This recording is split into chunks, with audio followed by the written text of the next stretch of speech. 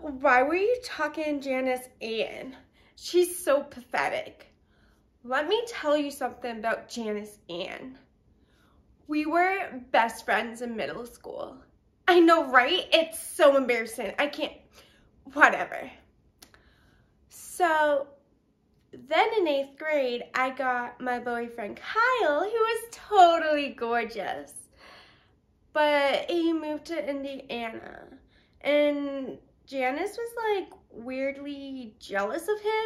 Like if I blew her off to hang out with Kyle, she'd be like, why didn't you call me back? And I was like, why are you so obsessed with me? And then my birthday party was a all-girls pool party. And I was like, Janice, I don't think I can invite you because I think you're a lesbian. I mean, I couldn't have a lesbian there. There was going to be girls in their bathing suits.